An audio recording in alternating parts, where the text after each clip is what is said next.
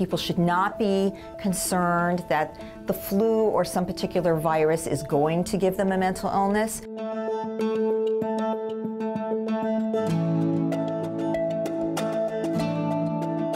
For the most part, there is very little data to suggest that mental illnesses are caused by infections. There is one illness called PANDAS, Pediatric Autoimmune Neuropsychiatric Diagnosis due to strep infection, which can occur in children.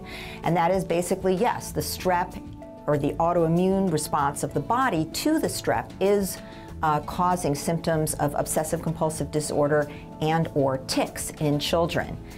Most other mentions of infection causing mental illness, I think the jury is really still out. There is some data to suggest toxoplasmosis, which is something that you can get from cat feces, and its link to potentially psychotic symptoms that look like schizophrenia. But again, the jury is really still out on that, and so I think that people should not be concerned that the flu or some particular virus is going to give them a mental illness. And at the same time, there are lots of good reasons to try to prevent infection in yourself by using, good hand hygiene and generally taking good care of yourself.